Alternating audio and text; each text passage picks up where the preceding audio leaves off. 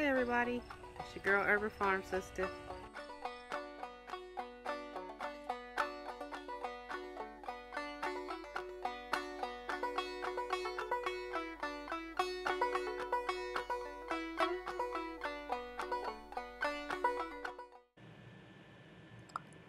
So today I'm going to talk about ticks. Ticks are not insects, but are arachnids like spiders.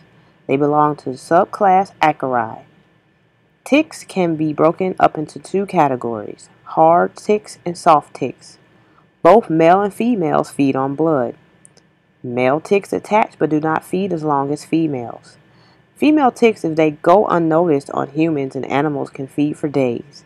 They require this blood to produce eggs.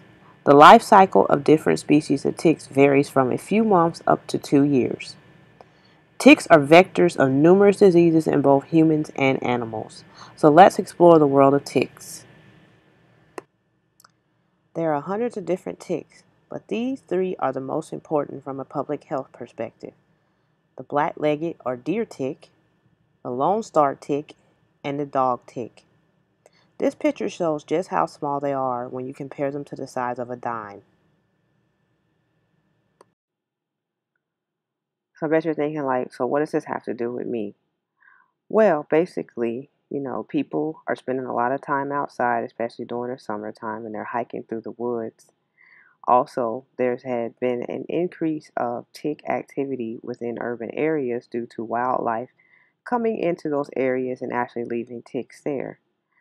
Because ticks feed on blood, they have the potential of transmitting diseases from one host to another, and humans can become hosts. So the reason that this is important is that when you're outside, you need to make sure that once you come in, you do a thorough check of ticks on you, your children, as well as your pets. A lot of times people think because they use repellents that they're safe outside. In reality, when it comes to hard ticks, especially if you're using DEET-based repellents, they are not very effective against a tick that's just questing. So what happens is that hard ticks, they will just attach, they'll crawl up on your body, find a spot to start feeding, and they will go undetected. And if they go undetected for a number of days, that increases the potential of them actually transmitting disease.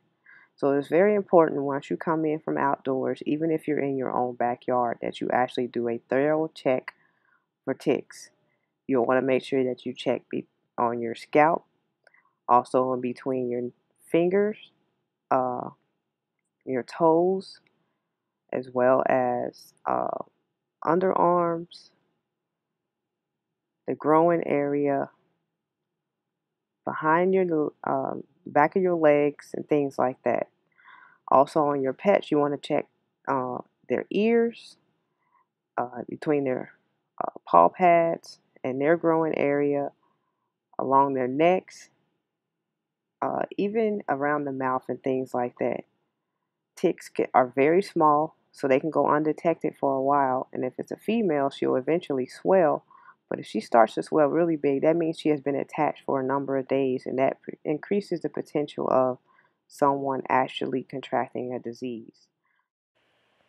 So here's a short video clip demonstrating how to remove a tick. This method can be used on both humans and animals.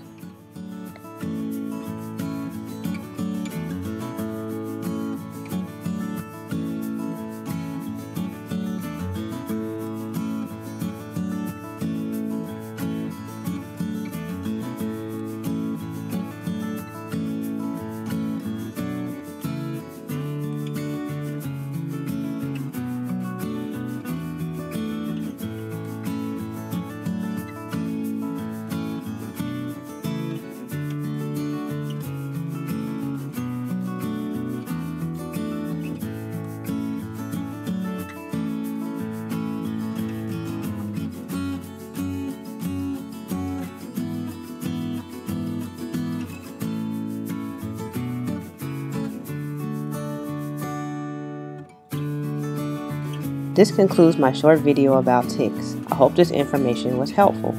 If you'd like a more advanced lesson, I do offer tick prevention as well as mosquito and other insect classes.